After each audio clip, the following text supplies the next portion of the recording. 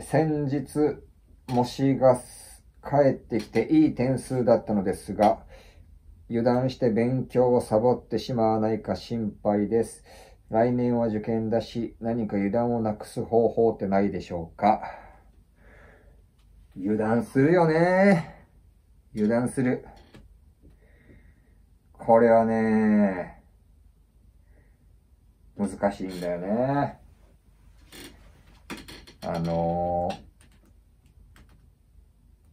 これは、コツコツ、やっぱり、継続しなきゃいけないことやと思うんで、習慣化をすることですよね。大切なのは。ルーティン。いわゆるルーティンですね。もう日常の生活の中に勉強する時間を組み込まないといけないわけですけど、人間の脳って、例えば、楽しいこと、やらなきゃいけないことがあったとすると、やっぱ絶対楽しいことを、楽するように生きる生き物みたいなんですね。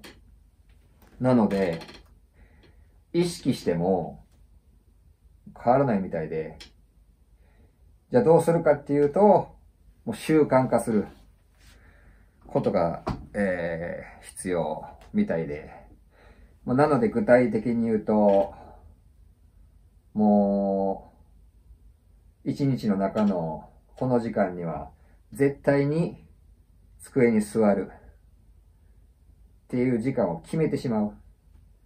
で、決めたとしても勉強最初から、いや、この時間から何時間やるって、何十ページやるって決めてもどうせやらないんで、どうせやらないでしょ。やらないと思うんで、とにかく、もうハードル低く、もう椅子に座るだけでもいいんで、そのちっちゃな成功体験を積み重ねるというわけですね。そうすると、無意識のうちに自分で自分を認め出して、モチベーションも上がり、少しずつ、ハードルも上げていけるという流れになっていくと思います。てか、そうです。そうなるはずです。現に、MAMORUも、ルーティンに、ランニング入れてるんですけど、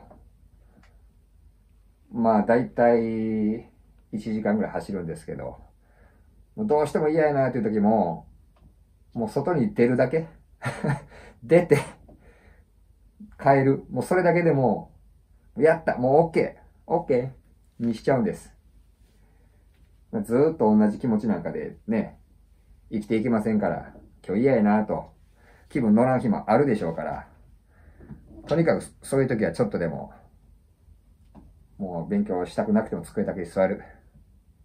それぐらいもう甘々でいいんじゃないでしょうか。もうハードルは上げすぎない。とにかく、もう継続していったらもう、3週間、2ヶ月、3ヶ月だったらどんどんもう勝手にそうなっていきますから。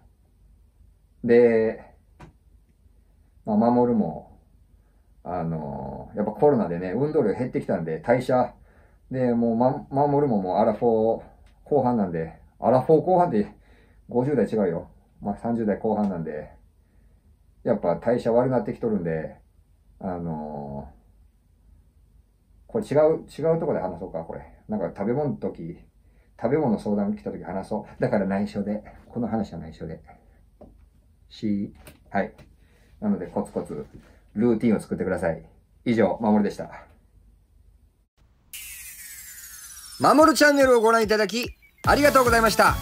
これからも、皆様が明るく元気に、前向きになれるような動画を配信していきたいと思います。チャンネル登録も、ぜひ、よろしくお願いします。